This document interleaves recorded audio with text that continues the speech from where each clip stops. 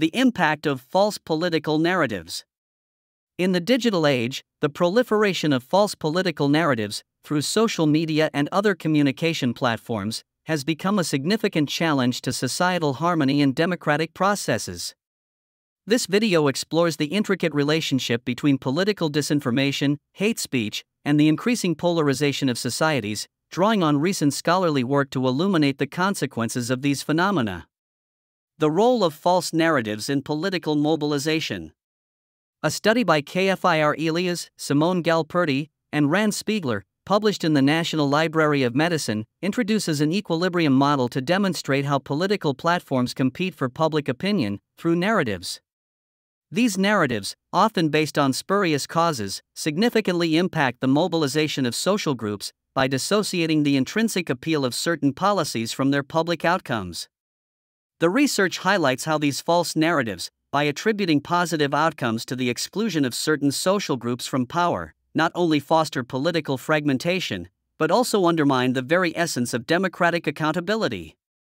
This process, akin to scapegoating, distorts the principle of retrospective voting, where voters are expected to evaluate parties based on their governance outcomes, rather than fabricated narratives. Digital spaces, a double-edged sword. Pramukh Nanjundaswamy Vasist and colleagues, in their work on the polarizing impact of political disinformation and hate speech, underscore the dual nature of information and communication technologies. While these technologies have the potential to enhance societal well-being, they have also facilitated the spread of fake news and hate speech, contributing to societal polarization. The study, covering 177 countries, reveals the definitive role of disinformation and hate speech in fueling societal division, challenging the effectiveness of internet censorship and social media monitoring as countermeasures. These efforts, while intended to curb disinformation, may inadvertently support environments conducive to hate speech, further exacerbating polarization.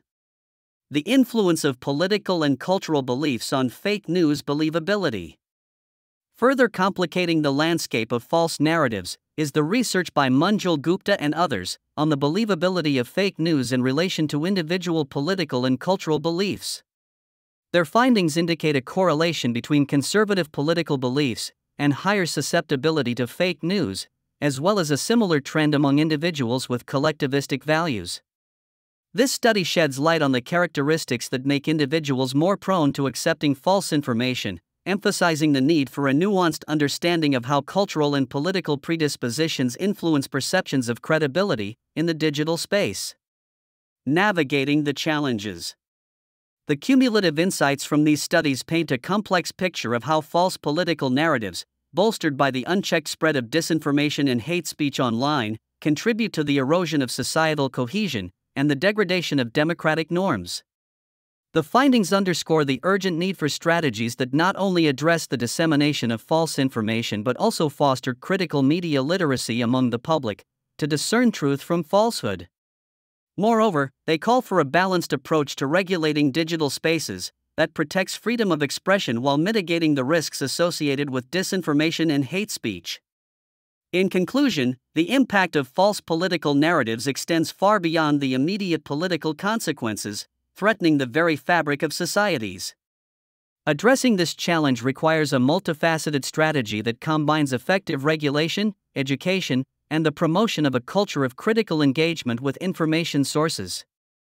Only through such comprehensive efforts can we hope to safeguard democratic processes and societal harmony against the corrosive effects of false narratives.